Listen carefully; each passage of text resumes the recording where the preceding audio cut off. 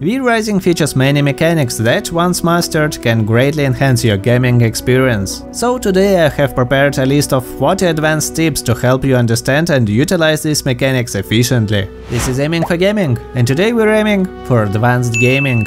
Farm pristine heights easily in Graceful Village by weakening villagers during the daytime, waiting for nightfall and eliminating them in their werewolf form for free loot. Utilize bosses and big enemies to gather resources, as they can effortlessly destroy rocks and trees. Take advantage of enemy encounters where they fight each other, providing an advantageous handicap in boss battles. This strategy works particularly well in haunted iron mines and Gloomrot.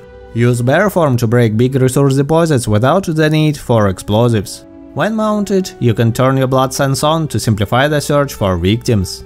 Be mindful of your WSD inputs while mounting your horse to prevent accidental backward movement. For quick and free health point restoration, enter your coffin and wait a few seconds. You can occupy other players' territories even in PvE, just find a decaying castle and seize it. Grow plants within your base's dedicated planting area to acquire all the resources you need without visiting other locations. Visit newly added traders to obtain items, potions, books and much more. If you're missing gems or materials for upgrade, purchase them from traders. Acquire specific floors from traders instead of relying on random drops. Or you can maximize your profit from unlocking new items with scrolls or paper by purchasing cheap books. If you need gem dust immediately, destroy excess gems in the grinder. The haunted iron mine has become obsolete with the newly added iron cave. Gain access to it using explosives or by transforming into a bear. Golems in the iron cave won't attack you when you're in a bear form. Summon the putrid rat in the vermin nest within your base to unlock rat form. Use rat form to open golden chests without detection, but be quick, as the opening animation cancels the form. Each use of blood extraction increases the misery of your prisoner and the damage from extraction. Lower their misery with specific fish to avoid losing your precious blood source. Blood Merlo is superior to regular blood extraction as it consumes fewer health points and induces less misery.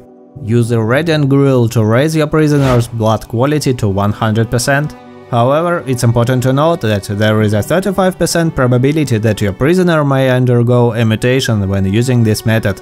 By the way, clicking the like button on this video will show me that you enjoyed it. It's very important to me and motivates me to make more videos for you. Use Area of Effect skills to farm cotton or sunflowers more efficiently. Protect yourself from garlic by drinking garlic resistance brew or potion, simplifying your farming by reducing garlic stacks in the same time period. The same tactic works for silver resistance potions, allowing you to carry more silver. Other players' bases can sometimes be accessed by jumping from higher ground. Unlock human form by defeating Bane the Shadowblade, enabling you to visit cities and new traders without being attacked. When fighting bosses in a group, the number of spawned enemies and spells in boss fights increases, along with their overall power. Relic weapons offer significant stat boosts and effects such as chill or shock on skill usage. Bags are essential for expanding your storage system, allowing you to store multiple resources without taking up inventory space. Coin purses protect you from the negative effects of silver and can hold multiple stacks of coins. Equip multiple bags of the same type for added storage convenience. You can mine iron with any merciless copper weapon, an upgraded version of regular copper weapons. Maces only provide an extra 25% damage to rocks and veins. Change your blood type to worker for more efficient resource mining. It increases damage to nodes, resource yield, and even offers a chance to instantly destroy nodes. Utilize the new teleporters to swiftly move between different areas within your claimed zone. Make use of the Blood Moon, which boosts your blood quality and movement speed, making boss battles easier. Check your server settings to confirm the difficulty level. Some servers increase boss stats to create a more challenging and Souls-like experience. Skeletons serve as powerful distractions in fights, absorbing attacks while you shoot enemies from a distance. Use your blood drain power to swiftly eliminate enemies without waiting for the drain to complete.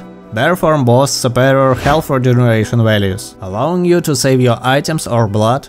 Wisps give you temporary protection against cursed forest sickness. Alternatively, defeat the Wanderer and craft a Shroud of the Forest for full protection. Destroy needed jewels to obtain gems and gem dust. I hope with this guide you have achieved what we are aiming for today. For more guides, simply visit my channel and consider subscribing, it's that easy.